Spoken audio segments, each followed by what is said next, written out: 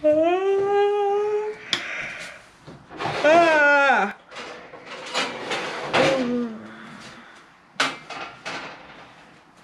am I putting this? Let's get ready to rumble! You can put it on the side here so we can see, so it's on. Oops. It's fine. It's been recording for the last minute. Oops. Whoops. Whoops. Does the same thing 3 times and still doesn't realize that it's doing. Alright. Hi guys. Welcome to Michelle's Mighty Munchie. Wait, no, you didn't do it. Oh, we should add madness. That's the 5th M. Please stand by. Hey guys, welcome to Michelle's Many Mighty Munchies. Of madness. No, we put the F in there. It's madness. Anyway, what are we doing today? I don't know, what are we doing today? Seriously? We're making dinner. Well... Okay, we are making dinner. You're watching this video and going, what what are we making? I mean, your mom is the primary viewer of this, so she's probably like, you two are idiots. Just do something. Anyway, we are making... What are we making? What is it called? Oh my god. Pork Wellington! There you go. We're making Pork Wellington today. And how do we make Pork Wellington? Well... I like how you look to me. I'm not even on yes, screen. Yes, you are. You're right there. Alright, so we've got all our ingredients out. You're going to need 1 pork tenderloin. Our pack came with 2. Oh gosh, you're heavy. So there's 2 pork tenderloins. Prosciutto. The fancy man's ham. Mushrooms? We're doing mushrooms. You don't usually need to include the mushrooms. A mustard. Mustard? I'm not showing you the brand. Mustard. A type of dried fruit. We're using apricots, but I believe the original recipe called for dried apples. So we'd like to change it up a bit. We don't have any more dried apples. The 7 Dwarfs said it's not a good idea. And puff pastry. And a puff pastry. Those are your main ingredients. Other things will be butter, salt, pepper, you know, seasonings. Yeah. So first thing you do, you want to preheat your oven to 400 degrees. What he said. Let that go. While that's going, Michelle is going to cut off the silver skin while I explain what silver skin is. Or Michelle's going to stare at it. Which one? Get the bigger one. The bigger one? Okay. Yeah. Well, I'm trying to ask which one. You're going to Alright, so silver skin on a tenderloin is all the white fatty bits. So you can see that big chunk of white right there. And basically what you want to do, you want to work your knife under the fat there and just kind of shave it off. You'll have, yeah, it's kind of disgusting, but it will help with the chewiness of the meat, and it will clean it up nicely. What's nice about this, we actually got this recipe originally from a cookbook from Alton Brown, from Good Eats. I don't even know if that's even a relevant thing anymore. But since we've made this quite a few times, we've modified it. So many times. So either based on the temperature or what we put in it. Yeah, basically we used his as guidelines. Yeah. It's more what you call guidelines than actual rules. Welcome aboard. His layout as a guideline. So Michelle's having some issue getting into the silver skin. If you cut into the meat, it's not a big deal. I believe Alton actually uses a paring knife. Either a paring knife or a what is the one for the a meat knife? A boning knife for like fish. You know, it's like that curved one that we have that we don't use ever. Well, we have one, we just don't use it. All right, so we're going to, while Michelle's prepping that. All you see is me prepping that. And you probably also saw me scratching my butt. Which means I have to wash my hands. Oh, Hans! Come over here and get washed. All right. We're going to take a frying pan. I'm going to whack. No, I'm going to prep the mushrooms. So wash your hands, wash your mushrooms, wash your Michelle. I already took a shower today. She's like a cat, so you have to really make sure that she gets in there. But be careful, she has claws. Don't cats have claws? Last time I checked, I got scratched by one. Okay, oven's ready. We're not even close to being ready. No, we're not. Okay, so this is a lot of mushrooms prepped. Mushrooms! You're going to basically want... I cook the mushrooms usually, and then mince them up. You can see. Man grabbed the frickin' thing. Well, I'm not woman grabbing it. I'm a man. Okay. So, real simple. If you're trying to figure out how to... So, basically you're sauteing mushrooms. High heat. Just to start it off, you really don't want to cook the mushrooms on high heat. But I want to heat up the pan. You're going to add some butter or oil. It's your choice. Butter better. I like butter better. Better butter. And then we're going to saute the mushrooms once the butter is melty. Bubbly butter. Butterly butter. Why don't you put the paper towels away over there? It's almost like we weren't completely prepared for this. And I swear it had nothing to do with the fact that you fell asleep. Maybe. Okay, well that's going. We're going to get the pan. Get the pan. I like using parchment paper. You can use tin foil as well. So as you can see, the butter is bubbly. It's not quite all melted yet. Michelle is short and trying to get stuff off of a high shelf. Okay, take your mushrooms, add them. Do not worry if you have what looks like a lot of mushrooms, they will shrink. Mushrooms actually have quite a lot of water in them. So you add some salt to it. So if you add some salt while they're cooking, they'll lose a lot of that water, as well as season the mushrooms. You know how, yeah. So our mushrooms, as you probably can't see, are pretty much cooked. There's just a little water left in them.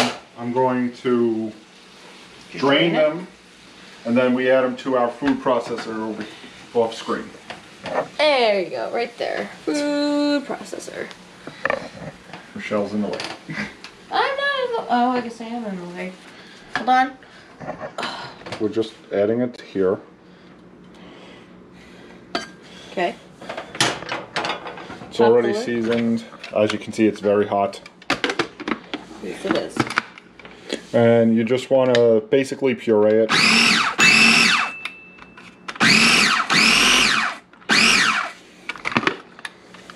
Whoosh. I'm going to just push it down a little bit more.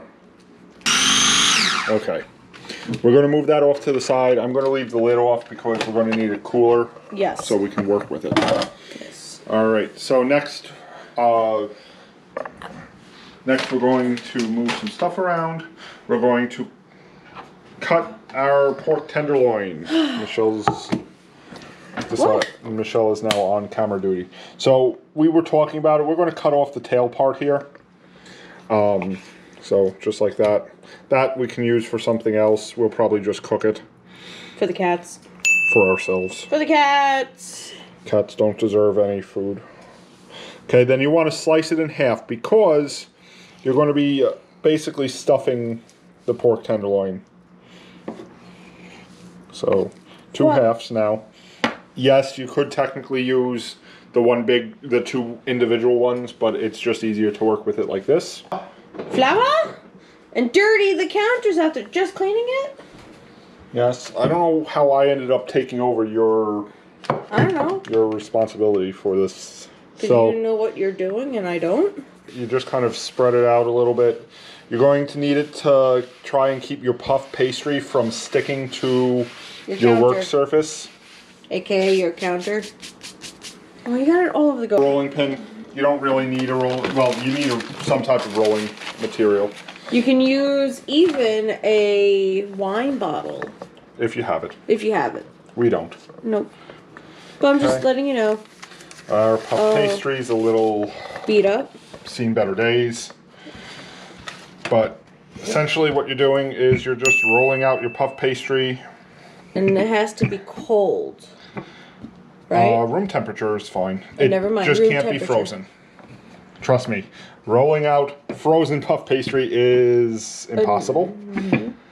I mean, I guess it's possible. As you can see, though, ours has definitely seen better days. The whole idea is just to get it bigger. I'm moving stuff out of our way because this is to wrap around your tenderloin. You're going to want to kind of just coat it. You're going to take a brush and brush it on there. And brush it in. You're doing some painting. Try and like coat the whole thing. Well, not the whole thing, but as much of it as you can. A nice thick coat. Not too thick. Because this is going to help it adhere to your tenderloin. But you have to do the mushrooms. And the mushrooms will help as well. A spoon usually will work. Spoon it onto your puffed pastry. That is not puffed, but it is pastry. And you kind of want to make a layer of this. Spread it out best you can. I'm not too sure if we have enough. I think we do. Hopefully. Good? Gonna have to be. I don't have any more. Oh well. So it's good enough. Good enough is the theme of today. Isn't it always the theme though? No, sometimes it's, well, Okay, stop playing with it. I'm trying to just spread it out a little bit more. Again, if Chef Ramsay sees this, run away, Chef, run away. He's knocking on the door magically all of a sudden. It's like... I'll get fired. I don't work for him. I'll get fired. Okay. Next, one of the hardest parts, opening the prosciutto. Do you want me to do it? No. You want me to do anything? Well, you told me I'm taking over for your cooking channel today, so no. To you too. All right, so take your prosciutto one layer at a time. Or in my case, it's super sticky, which is weird. Usually, like the prosciutto isn't sticky. You can get fresh, but we got the pre. Well, our store didn't have fresh. I'm sorry. We got pre-packaged. But you can get pre-packaged. We're not fancy. We're not fancy enough? Apparently. Alright, and we're just adding the prosciutto. Next layer. Next to it. Come on. Oh, there we go. On top of it? Yeah, next to each other. Yes. And on top of the mushroom and the mustard. Why am I saying mayo? I don't know. You said mayo like 4 times while we were trying to discuss what goes into this recipe. Do I want mayo or something? I don't think mayo would go well right now. Mustard or mayo? Mustard or mayo? Mustard or mayo? I think we have enough space for one more prosciutto. Okay, if you say so.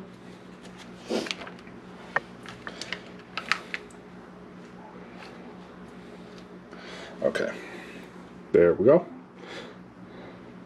Doesn't have to look nice, it just has to be on there. You're eating it anyway.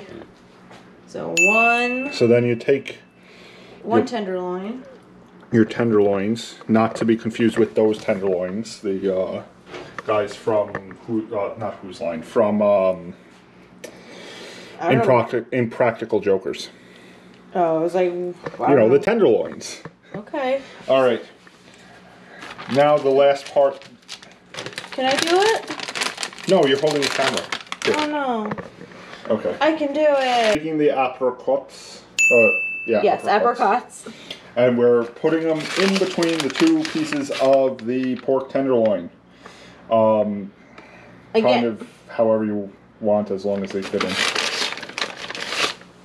Ta-da! Okay. You want more in there? No, that's fine. Okay.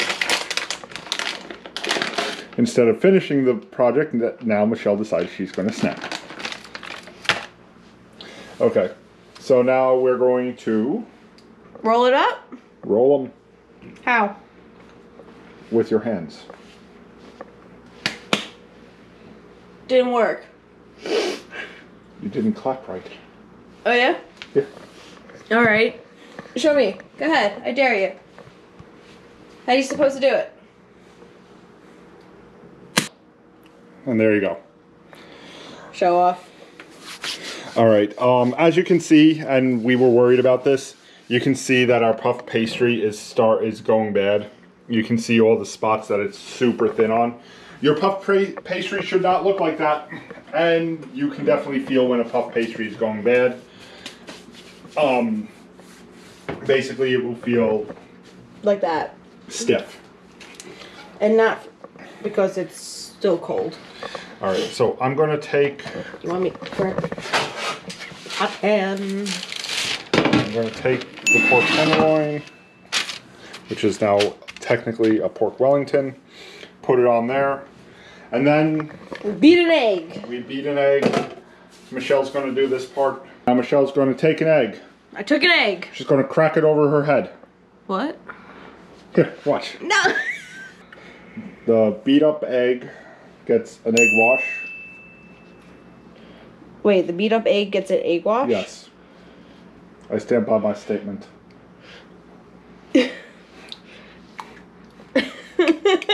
Let's go.